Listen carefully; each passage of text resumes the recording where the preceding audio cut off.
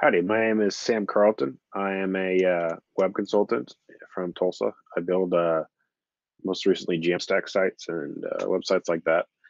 Um, I want to do something fun. If something resonates, or like you really like it, feel free to drop some lightning bolts in the Twitch chat just as a way to interact, and let me know that things are going good. What I'm going to talk to you guys about today is the how developers are notorious for not knowing their value. Let me switch on my presentation here real quick, um, and really undervaluing themselves. If you guys have done this for long, you know that occasionally there will be side projects that come this way. If you're entirely independent, then you're really dependent on the pricing that you charge for projects. So what I'm going to talk to you about is how to get paid what's fair. So just diving into it, first part of this is the vetting the clients, and this is a kind of a tricky uh, process to navigate. It's like, well, aren't the clients picking me? And that is, it's one of those simple but very important things that you have to flip that mindset. Again, it's like you're undervaluing your, like there's literally, like Rebecca just talked about, there's entire companies dedicated to just finding good developers. Like there's so much value that you have. And so you have to come at it of a process of like, no, I'm seeing if the client's good enough to take my work. Be professional enough to ask them why they want to do this and listen. So this is again, this is coming back to having the value for yourself, but also being a professional about how you're communicating with clients and saying, hey, look, why do you even want to work with me? Have you guys tried something like Upwork or Fiverr? And the funny part about that is that might be terrifying. It's like, well, what if they say no and they're like, what's Upwork? And they end up using Upwork instead of you. That's actually a very good thing. And as a professional, you have to be willing to have the moral consistency to see if somebody thinks Fiverr or Upwork would do better. We all know those things you get mixed results. But you have to, if somebody wants a cheaper option, you have to offer them the cheaper option because you should be the more expensive option. And just asking them and being upfront with this thing, and then basically what this is called a why conversation. It's a term coined by a guy named Jonathan Stark, and you ask the reasons why the client is wanting to do this project, and it's an interesting, it flips the dynamic again, turning it around. There was a deal on Instagram the other day. Somebody was asking, how do I get clients to see my value? And it drove me crazy because you don't. You ask them why you're valuable. And that's by having this why conversation. You say, well, why not use a pre-existing product? You want to build a video chat app? What's wrong with Google Meet or Zoom? Why do you want to do this now? Why not wait 6 months? Maybe they'll say, oh yeah, we could wait 6 months. But usually there's a reason. And then why me? Why did you pick me for this role? Like, how, why not? There's other developers that do this. Figure out, who they're looking for. And then the next thing is you have to find the business outcome what they're looking for. So if you feel good about them, you feel like they're a good client to have, then you have to find the outcome they're looking for. And the outcome they're looking for is not coding. Business outcomes go one of two ways. It's either creating money or decreasing expense. And every client that has ever hired you for work is wanting to do one of those two things. Sometimes there's like higher goals that are like, well, we're nonprofit and we want to like feed the poor, things like that. And those clients do exist. And if you find them, you want to hold on to them. But the majority, like over 90% of clients, they're wanting to do, even the nonprofits are wanting to either increase money coming in or decrease money going out. Next step is pricing structure. This is This is one of my favorites. This is how you price, how you structure when you're asking for the money. And this is one of my favorite ideas. The first thing you start out with is you ask for 100% upfront. That is you ask for 100% of the money upfront from the start. And what this does is this is actually some people, they'll go, they'll charge at the end of the project, or they will ask for 50% up front, 60% up front, and 40% at the end, or they'll break it up like car payments. But that's okay to do. But if you offer that at the beginning, then you're immediately giving away a negotiation point. So if the way this goes in most of our heads, you say, yeah, well, let's do 100% up front, and they say no, now it's a negotiation. Okay, well, can you do 50% up front? What's amazing is that the first time I tried this, they said yes. They were like, okay. And I started, and I got 100% of the money right out of the gate, and those people got a great website. Next step is from there, negotiate down. Discounts always a last resort. You don't discount the work you do. You if they want a smaller price, then they get a smaller result. That's the way that works. They don't get the same result for a lesser price. You're not Walmart. You don't discount things. You are a premium service provider. Avoid hourly as much as possible. And again, most of you have regular jobs, but when you take on the side projects, avoid doing hourly as much as possible. There's some that you can't be avoided for like government work or educational, but when you can shift out of the deal of trading time for money, like use it changes everything. And there's all kinds of psychology you can use about why hourly billing is bad for service providers like coders. You can look up all kinds of stuff like that. Next step is proposals. So what this is there's kind of all kinds of ways to structure proposals. My favorite, and that doesn't necessarily mean it's the best. It's just the one that's worked for me the most. There are other ways of doing them that are probably just as good or better, but it varies from person to person. So my favorite is 3 prices.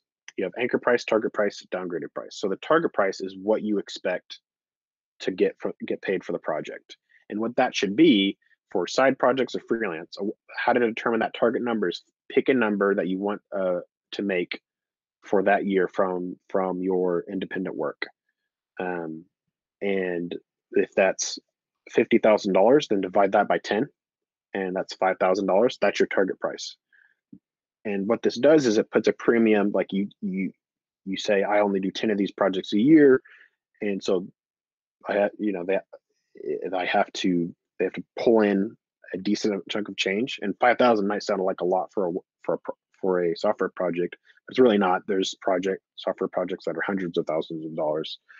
And so what you do when you structure your proposal, you have that target price, whatever that is, and then you have your anchor price. Your anchor price can be usually, my rule of thumb is 3 times whatever your target price is. And what that does is that puts into context everything else. They have to see that anchor price first, because if you just give them one number, which I'm sure if you guys have priced projects before, that's the way you've priced it the very first time you did it. It's like you're basically giving them 2 choices: yes or no. Yes to this number or no. And there's nothing in between. What this does is it gives them 3 choices, and none of which are no. And they still have the option to say no if it's just not a good fit. But again, you're shifting it to your value. So anchor price should be 3 times to set context for the rest, and downgraded price should be maybe half or even a third of the anchor price. And what these prices, what do they get for these prices? For the anchor price, it's basically, if money were no object, this is what I could do for you. Usually you'll have in your mind, like, oh, if I could really push it a level up, I could really do this for them. Put that in the anchor price. Put that like that next level thing. For me, like an example of that, if I'm building a Jamstack site, that could be an app. Like we'll build a site and an app for it. And the closer to what the client wants, what their business outcome is, and helping to move that number. And it doesn't have to necessarily be a money number. It can be a number that helps shift that money number. but having that premium option. And the downgraded price is basically the target, the tutorial. You're going to essentially write up a tutorial on how to do the downgraded or the target price and provide it as a PDF so they can hire an Upwork or a Fiverr person. So, and what that does is that puts a value on your thinking. If they pick, so that means if they pick the downgraded price, you'll get paid half, but half of that value of the target price is your thinking anyway. And that's a whole other thing that is thinking through and understanding the value of your thinking through the code, not just your work. And so essentially you get paid half of the original ask to deliver a PDF, and it'll be good, and you'll provide some support for it, but you won't do any work with your hands. That's what that price is. That's what they're agreeing to.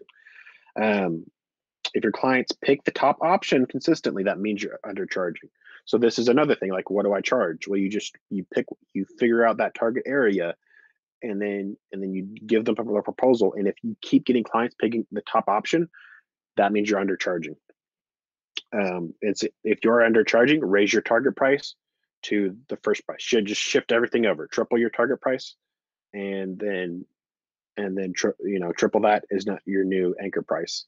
And then if they start backing away, then you can back it off. If they don't, then triple it again. So this is a real life proposal that I did. I want to give you guys a hard example to pull from. This is actually an old proposal I did. When I presented this to them, they picked the top option, and that was the second project in a row that they picked the top option. So that means that, what does that mean? I have to raise my prices, and that's really how that works. So just so that way you guys know, I'm not just like making all this stuff up. This is a proposal that was accepted, and they picked for the top option, meaning industry leader. They're going to get the best of my work. The site I was going to build for them was best in class. Like, it was 3 years ahead of what their competitors were going to be at 3 years from now. Something like that, where it's like, no, because nobody's going to build a Jamstack site for this industry. Next is contracts. I have a little to say about contracts, but not much. Again, a little bit before I get into this. I'm not a lawyer. None of this is official legal advice. Always talk to a lawyer if you have any serious questions about a contract. So my non-legal advice is contracts should only be a legal version of everything you've already talked about and nothing more. Everything you've already discussed in the proposal, everything like that, it's basically just legalese for all of that. Never sneaking anything into a contract that you haven't already discussed at some level. You own the work. Client has a irrevocable and unlimited license. So this is a licensing setup I like to do for my projects. If it's a bigger company, they may have a custom licensing that they want to do. But basically, this just means I own the work that I produce, which means I can reuse those coding patterns in other projects. And the client has unlimited. They can take my work and sell it. And that's the thing that happens. Sometimes people sell companies and they sell the work. They could take my work and post it to Envato and sell it as a WordPress plugin or whatever it is. They could do that. They have the right. I cannot take away their rights of usage for that work, but I retain the right to be able to reuse things that aren't specifically related to their intellectual property. If they want to have extended rights, then that's a bigger price. That might be my anchor price. These are some resources that I love using. I love Bonsai for automated contracts, proposals, and invoices. As you get bigger, you may do custom versions of contracts written by a real lawyer. But Bonsai provides good templates for when you're starting out. Company of One.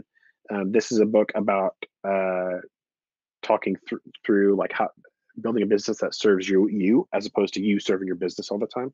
I have a link for these at the end of the slide that you guys can check out, and you can check out the rest of those later. So what to do next? In the Techlahoma Slack, there's a channel that we set up called Pricing Work, where you can discuss more about this. If you have questions, you can message on there. If you want to look at the resources for this talk, it's just https, or it's just sam.lc, letter L, letter C, sam.lc/pricing, and it's a little Notion doc. of all the resources that I discussed in this, and some more things